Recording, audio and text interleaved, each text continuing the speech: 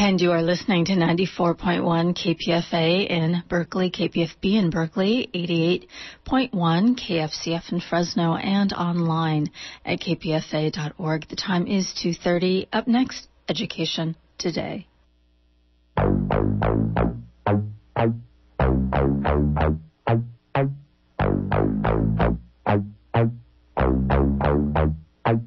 Of KPFA in Berkeley, this is Education Today. Good afternoon and welcome to Education Today. One of the most important current developments in schooling is the disturbing takeover of educational functions by for-profit companies.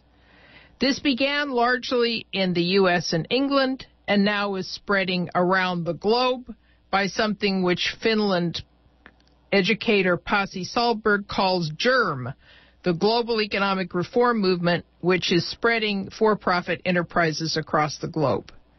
Pearson, a British-based company operating widely within the U.S., is the largest of these, generating $1 billion in 2012 and scoring 124 million exams. Among the tests they create and administer are tests for K-12 students on the Common Core, tests for prospective teachers, the graduate record exam, and many, many others. Tests are, by and large, in my opinion, a commodity which has no social usefulness.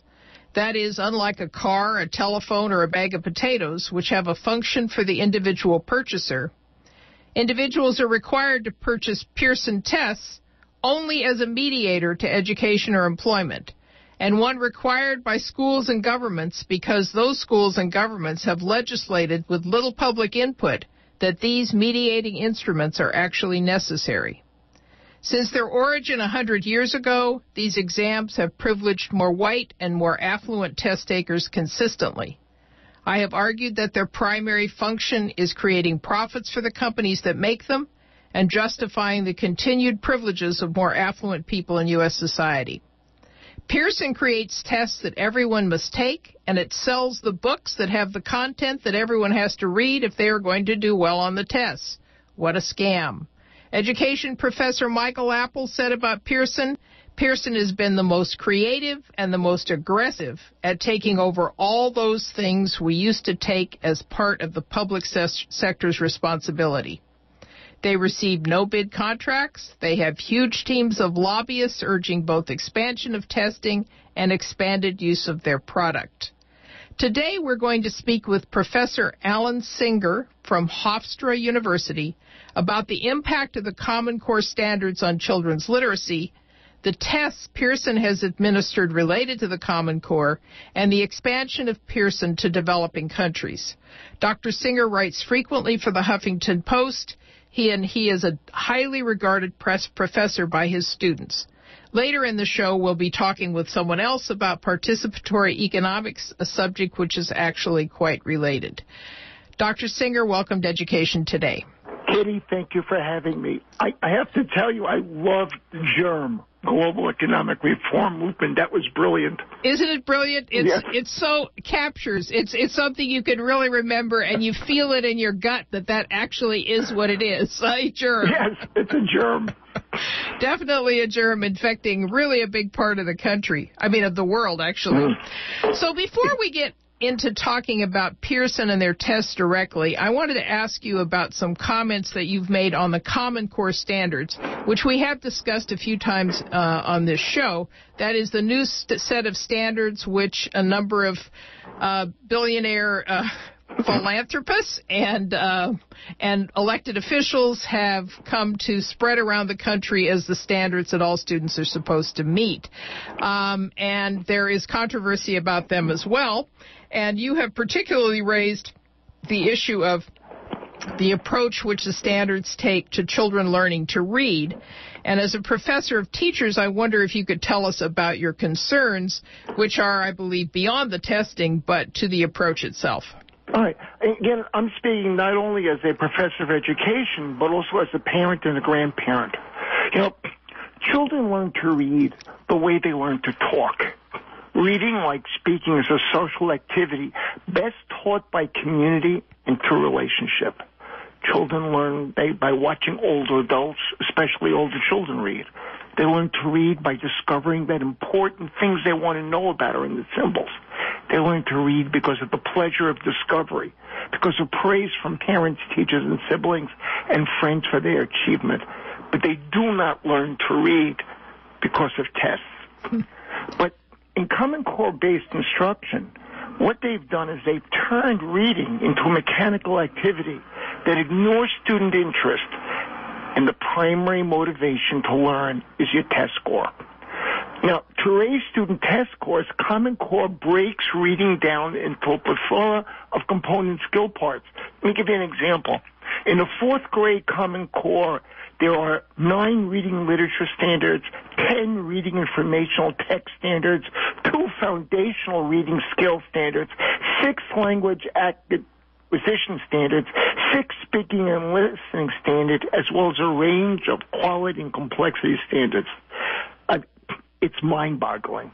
And lost, if not missing at all, is the barrage of standards, is qualities like imagination, sharing, creating, thinking, enjoying.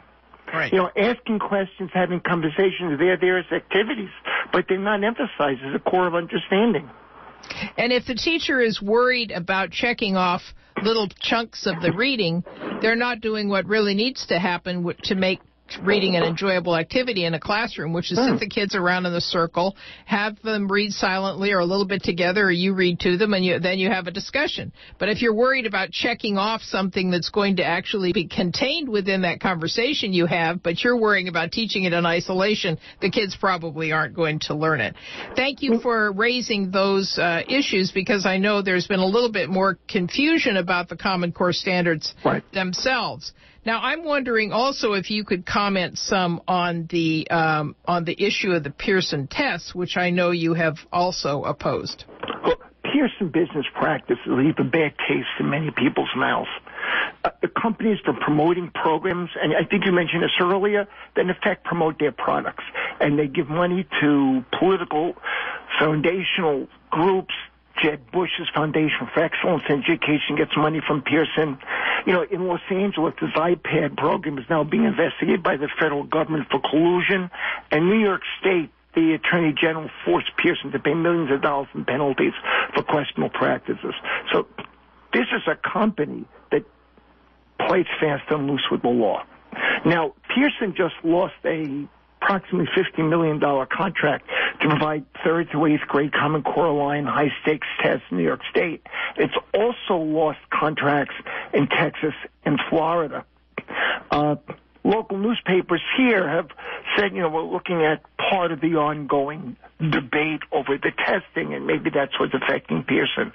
But I think a big part of this is Pearson's approach to testing, which is different from other companies. I'm not saying other companies do it well, but I say Pearson does it particularly poorly. Pearson sells packaged exams. Pearson maintains trademark control over the exams. Teachers are told they are not allowed to discuss questions on the exams, either to improve their practice or to help kids understand what they need to know.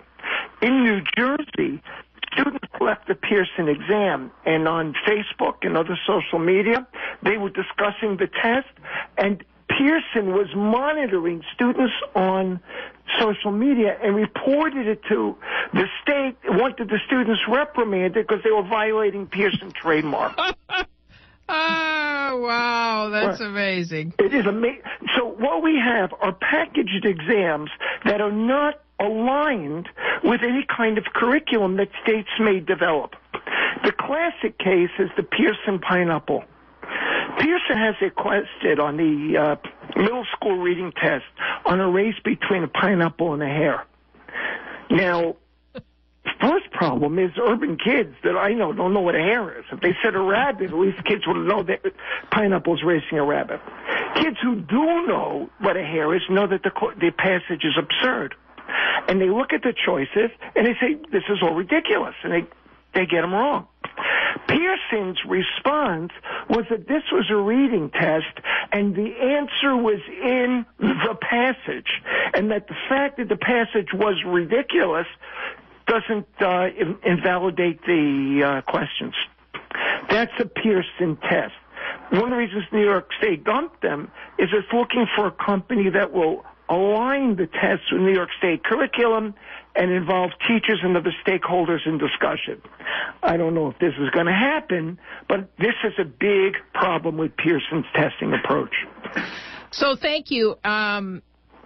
It seems to me, I mean, I'm certainly happy that happened. I think that Pearson does seem to be particularly pernicious in a lot of their practices and certainly their focus on profit. But I wonder if it may not be problematic anyway, because the tests in general and the idea of testing on Common Core is problematic even if you have some participation. So will it be that much better? I don't know. Look, I'm not against tests. As a high school teacher, New York State had a standardized test for students in 10th and 11th grade social studies. 10th grade was global, 11th grade was U.S. I found the test useful to me as a teacher because it helped me to put together where the end goal was in terms of content, skills, and understanding for my students. But of course, those tests were available online for teachers and students and parents to examine. So people said, this is what we need to know. This is the literacy level we need to have. Pearson tests, most of these standardized tests, are secret. It's very difficult. You can't use them to design better instruction. They're not designed to promote instruction. One of the problems in New York State with the last round of Pearson tests, kids took the test in April. Schools were returned to schools and families. They're scheduled to come back in October. Right. Not only are the kids with different teachers, but many of the kids are now in different schools. Right. How are those tests going to help anybody improve instruction for those kids? Now, the other question I wanted to ask you about, and something I've only been learning about recently, is that there is a gigantic movement to take Pearson and I guess other for-profit companies to take some sort of education, quote, that they create and use it in a privatized way in the underdeveloped world where people are trying to create their own educational systems. I wonder if you could say a little bit about that, because that is quite disturbing. Right. Now, remember, Pearson is a British company, though North America, meaning the United States, is its largest market. It's probably about 60% of its market. Now, there's been a growing international pushback against Pearson. You said just earlier that everything seems to be about profit. I think that's the key thing. Pearson is a private company, and it's all about profit. Yesterday, it sold the Financial Times of London to a Japanese company as part of its transition from print to digital education. Wow. Pearson sees digital education as the wave of the future, and this is something that scares me and a lot of other people. In April, protesters from teachers' unions and global justice groups actually stormed the gates at Pearson's annual general meeting that was held in London. And the protesters accused Pearson of turning education into a commodity and profiting from low-fee, private-for-profit schools in poverty-stricken regions, Africa and the Indian subcontinent. Now, this is funny. Pearson's chief executive officer, John Fallon, was forced to respond to dissidents, and he declared his enthusiastic support for free public education for every child around the world. However, he did not offer to provide Pearson's educational services for free. Right. If you got some money, you're welcome to provide education. Otherwise, you're stuck with us, right? Right. Now, Fallon also must have forgotten that in 2012, when Pearson launched its fund to invest in private schools in Africa and Asia, it's aimed at providing affordable education for poor children. Fallon promised Pearson investors that the venture was going to be profitable. This is about profit. Now, Pearson and affiliated companies, such as one called Bridge International Academies, now operate in Kenya and Uganda, and they're moving into Nigeria, India, and other countries. They have about over 100,000 pupils in more than 400 schools. Now, one of the things that concerns me very much is that once the platforms are in place for providing digital education, well, those platforms can be used anywhere. They could be used to compete with schools in the United States and Great Britain and Canada as well. Mm-hmm. Now, the other thing that's interesting, and I was at a conference in Madrid 2 weeks ago, an international educational conference. I met people from South Africa and people from New Zealand and Australia, where they're very involved in pushback against Pearson. And one of the women from South Africa teaches at a university that is going digital.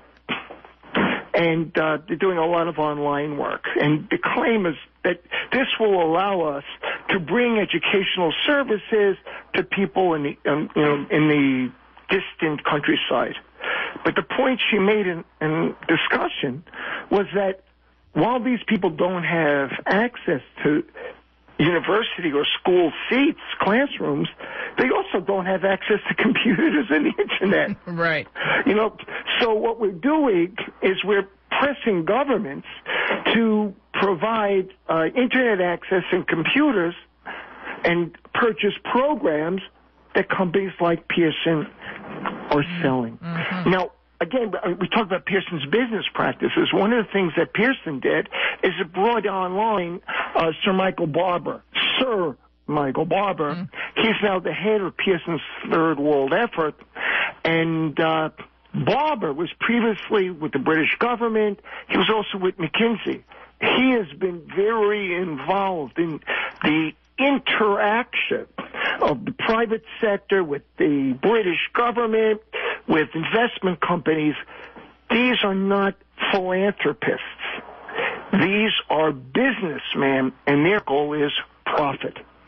Wow. So that is a really important development, the interlinks between the British government, McKinsey, which is huge, and Pearson.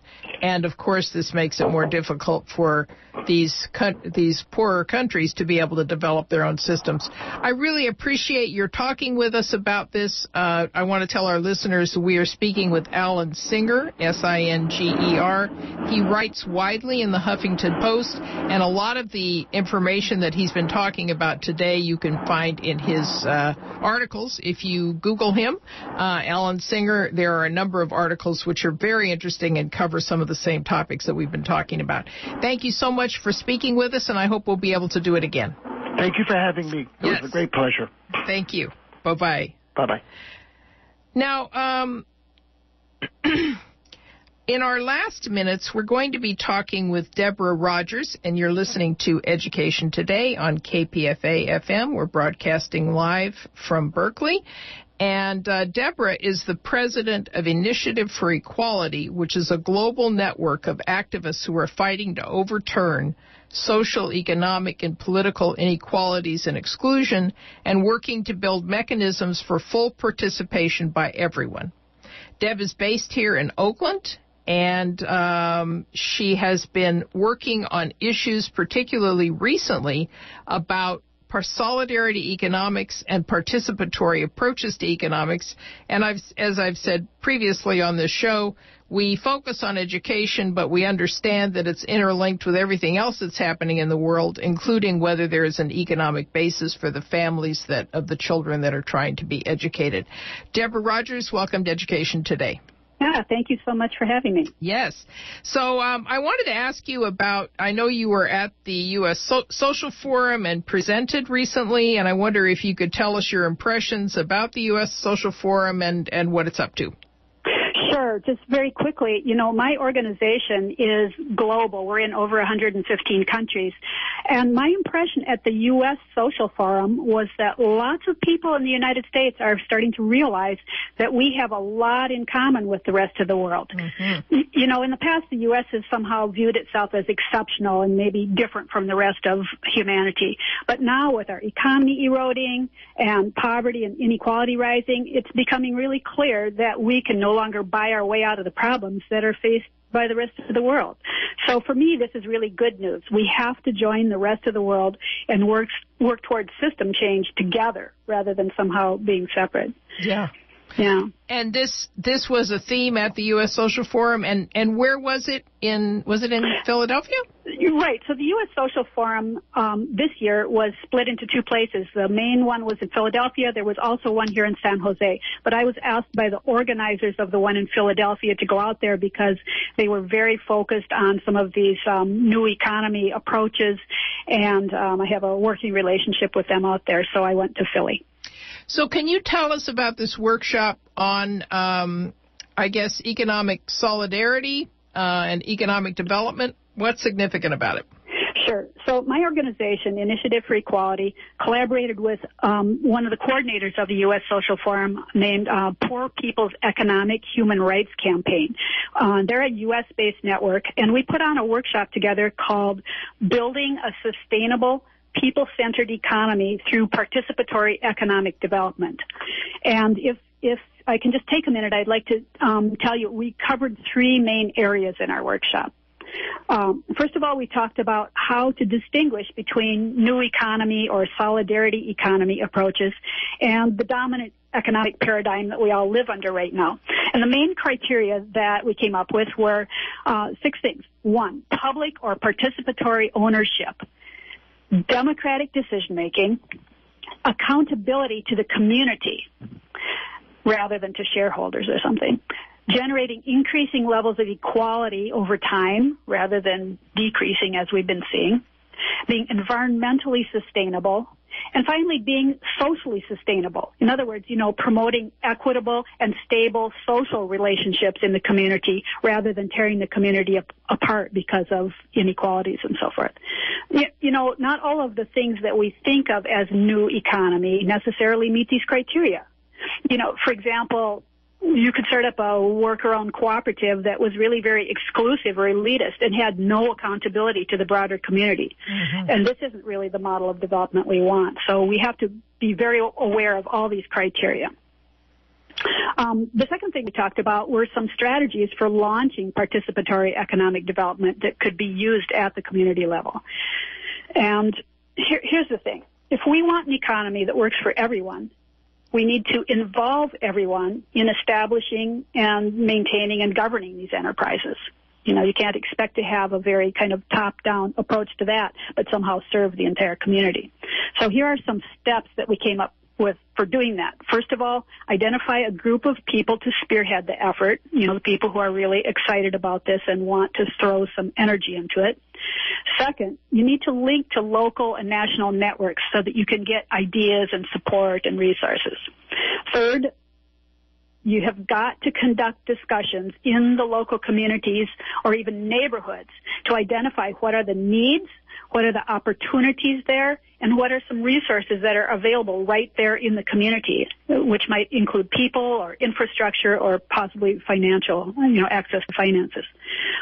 Fourth, you need to review all the options of different kinds of enterprises that might work well. Don't just go for a worker cooperative bakery. We may have a lot of those already. So look at all the different options. And then finally, develop your plan with lots of community input. Don't just go off in a room with a few of you and decide what you're going to do. So sure. Before you go on, are there examples of this? Because I guess the thing that strikes me is the criteria you've laid out sound wonderful. I'm wondering who and where people find the actual financial resources to do it. Yeah, well, that's a huge question, but let me tell you, there are examples of these things all over the country and, of course, the world, but let's just talk about the U.S. here.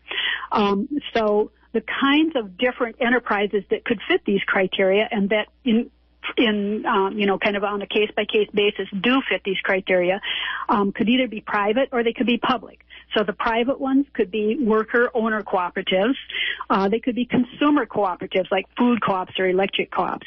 They could be consumer producer cooperatives. These are actually fairly common in Germany around alternative energy. They could be user-owned water districts. These are common in certain parts of the United States, or maybe not common, but they're certainly good examples. Agricultural cooperatives, possibly with joint land ownership or joint ownership of facilities to take the raw product and turn it into something that they can market.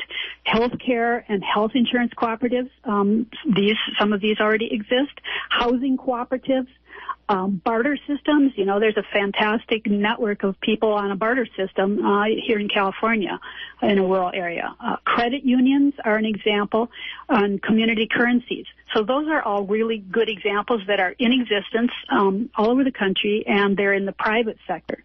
And then other examples are public. So we've got community development corporations, but you have to be very careful with these that they aren't just captured by an elite group. You've got to make sure that they're broad-based and truly democratic governance. Community or state-owned banks and industries. I grew up in South Dakota when we had a state-owned cement plant. It sounded like something you'd have in Bulgaria, but it worked really well for the state and generated revenue. So let me ask you about a couple of the ones that you've mentioned. So among the ones that probably some of the regular people among us participate in are credit unions. So you think credit unions in general do qualify for the kind of participatory economic development you're talking about? It depends on how they're run. If you do it properly, it's possibly the best, most foundational enterprise that could be started up to start a solidarity economy in a community, because everything is dependent on financing. Right. If a credit union is based on the money coming in from the people who use that bank, they're in the community, they have good bylaws and so forth to ensure democratic governance by the people who have their money in there, and they also have good bylaws to ensure the criteria for what kinds of enterprises they support. You bet it could be the very best thing, not only in terms of being solidarity economy in and of itself, but in terms of supporting additional, new economic approaches. So I just think credit unions is one of the very best things if it's done well. If it's done badly, then, nobody's being helped. So we only have another minute left, and I wanted in that time to ask you where people can look to find more information. You've mentioned many things that I know people would be interested in, both public things that we might be able to push our elected officials to do and privately done things, which seem to have a lot of potential. So is there a way for people to get more information about the solidarity economics potential projects and approaches and where people are doing things? Absolutely. As a matter of fact, there's a list of resources on my website. You can go to our website at initiativeforequality.org. And if you search around, we have a section called Participatory Enterprises. And if you go there, you'll find links to the workshop that we just put on in Philadelphia, and we have a huge number of resources there. They're all clickable links to different organizations and resources, and a huge discussion about this on the website. So I encourage people to get involved with us, and they're very welcome to contact me personally through that website. So I want to say again, you're listening to Education Today on KPFA. We've been talking with Deborah Rogers, who's from the Initiative for Equality, which is an international organization doing a lot of empowerment initiatives around the world. One of those is working on participatory economic development, and again, their website is Initiative for Equality, and you can look there for some of the resources about the kinds of projects we've been talking about. Thank you so much, Deborah, for being with us today. I'm your host, Kitty Kelly Epstein. You can follow us on Twitter, which is at educate2day941, and you can find our Facebook page, Education Today KPFA. I want to thank our board operator, Erica Bridgman, our producer, Jaron Epstein, and our guests. Looking forward to talking with you again in a couple weeks. Thanks. Bye-bye.